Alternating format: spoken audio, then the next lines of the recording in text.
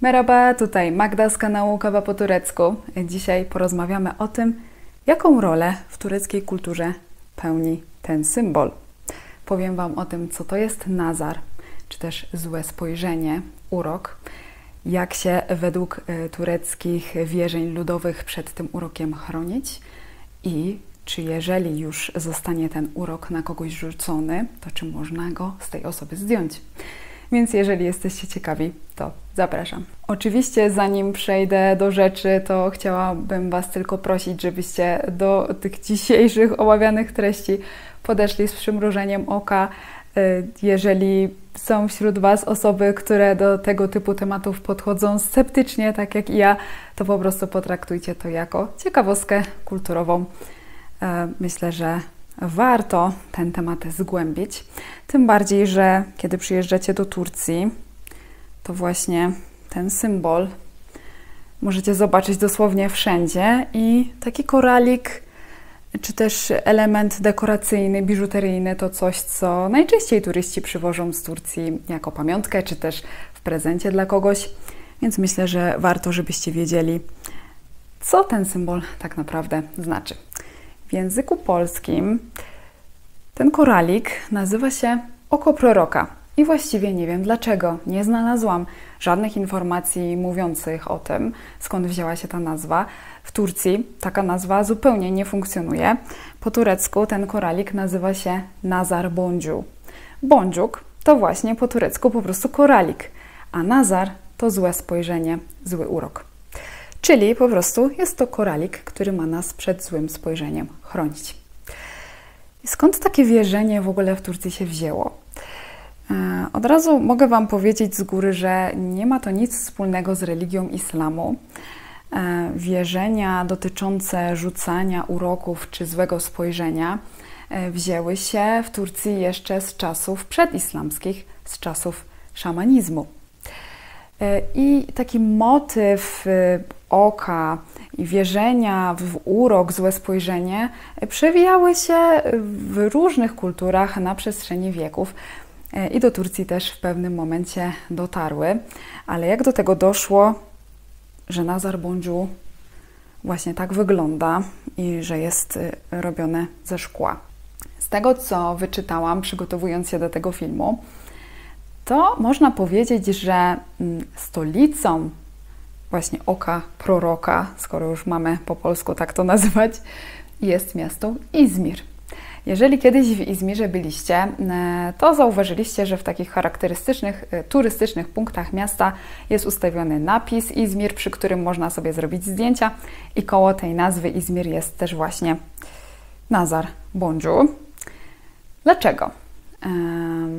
Na terenie prowincji Izmir do tej pory istnieje wieś Nazar Köyü, w której wyrabiany jest właśnie ten koralik ręcznie, tradycyjnie od wielu lat. Więc jeżeli będziecie w Izmirze, to jest szansa, że właśnie uda Wam się kupić taki oryginalnie, ręcznie robiony koralik, a nie taki produkowany fabrycznie. W tej chwili w tamtej wsi cały czas koraliki te produkowane są w taki sposób, że w specjalnym piecu roztapiane jest szkło, do którego dodawany jest barwnik i w ten sposób właśnie te koraliki powstają. A cała tradycja przyszła do Izmiru w momencie, kiedy na tamte tereny przybyli Egipcjanie. Egipcjanie mistrzowie w wyrabianiu różnych elementów dekoracyjnych właśnie ze szkła i tak to się właśnie zaczęło.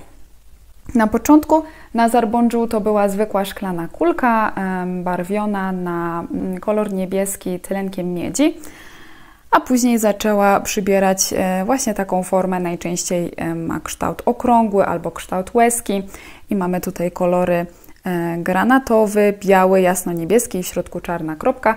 Możecie też się spotkać z wersją z żółtym kolorem w środku. Chociaż tak naprawdę teraz można spotkać już te koraliki w przeróżnych kształtach i w przeróżnych kolorach, ale właśnie taki jest najbardziej tradycyjny. Ale jak ten koralik w ogóle ma działać? Jak on ma nas chronić przed złym spojrzeniem? Jeżeli oczywiście w działanie talizmanów wierzymy. Otóż okazuje się, że Nazar Boncuğu będzie działać tylko wtedy, kiedy zostaniemy nim przez kogoś obdarowani, a nie wtedy, kiedy kupimy go sobie sami. Mało tego, osoba, która nam ten koralik podaruje, musi mieć dobre intencje. A więc załóżmy, że dana osoba miała wobec nas dobre intencje i podarowała nam taki koralik, na przykład w formie bransoletki. Nosimy tą bransoletkę i w pewnym momencie zauważamy, że koralik pęka i bransoletka nam się rozpada, spada na podłogę. To oznacza, że Nazar Boncuğu spełnił swoją funkcję, ochronił nas przed złym spojrzeniem, zła energia została w nim skumulowana, co spowodowało jego pęknięcie. Czy Turcy w to wierzą? Czy faktycznie obdarowują się tym oto koralikiem w celu uchronienia najbliższych przed złym spojrzeniem?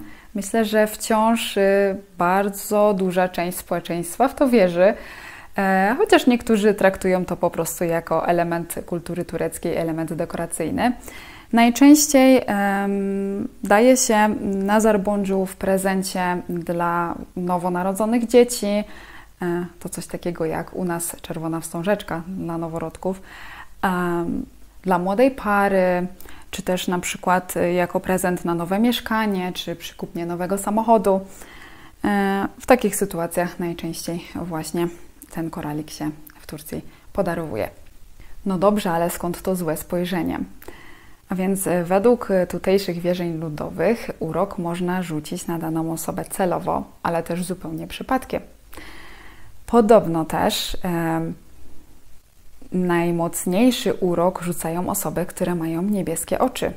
Dlatego też myślę, że ta barwa tutaj nie jest przypadkowa. Wyobraźcie sobie taką sytuację. Spotykacie na ulicy znajomą z dzieckiem. Niedawno urodziła to dziecko, widzicie je w wózku i zachwalacie, jakie piękne, jakie śliczne dziecko, oj gratulacje. Wtedy właśnie przypadkiem możecie rzucić na to dziecko urok. Może gdzieś tam troszeczkę zazdrościcie, może za bardzo zachwalacie. Żeby temu zapobiec, oczywiście nie chcemy tego zrobić, prawda, to wierzy się w Turcji, że najlepiej po prostu po takim zdaniu z pochwałami dodać słowo mashallah. Mashallah ciężko przetłumaczyć na język polski, ale no, oznacza mniej więcej to, co chwała Bogu, Bogu niech będą dzięki. To ma właśnie zapobiec urokowi. Można też powiedzieć jeszcze dwa inne zdania. Allah nazardan korsun, czyli niech Bóg Ciebie ochroni przed złym spojrzeniem, albo nazar değmesin, czyli niech Cię złe spojrzenie nie dotknie. Te wszystkie zwroty, nazwy, które Wam dzisiaj podaję, zapiszę Wam też w przypiętym komentarzu, tam możecie sobie zajrzeć, żeby łatwiej Wam było zapamiętać na później. Ale co jeśli żadne słowa mashallah, żadne cmokanie i żadne talizmany nie zadziałają i na kogoś faktycznie zostanie rzucony urok? Czy można ten urok jakoś odczynić? Tak, jest w Turcji taka tradycja, znowu wywodząca się z szamanizmu, z wierzeń ludowych. Jest to tradycja dość, myślę, kontrowersyjna pod tym względem, że według mnie chyba nie jest do końca bezpieczna. Dlaczego? Ta tradycja nazywa się po turecku kurşun dökme i w wolnym tłumaczeniu na polski jest to polewanie ołowiem. No i a ołów, jak wiemy, jest trujący, więc stąd tutaj trochę moje obawy. Ale jak to w ogóle wygląda?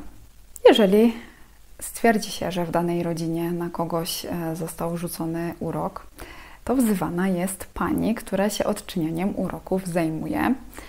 Przychodzi ona z kawałkiem ołowiu. Ołów jest roztapiany w ogniu, najczęściej w jakimś metalowym naczyniu, chochelce.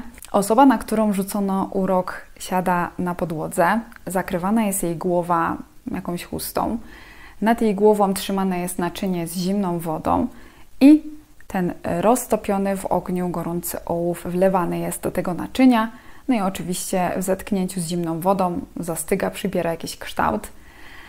Mi się to kojarzy z naszymi wróżbami z lanego wosku w Polsce.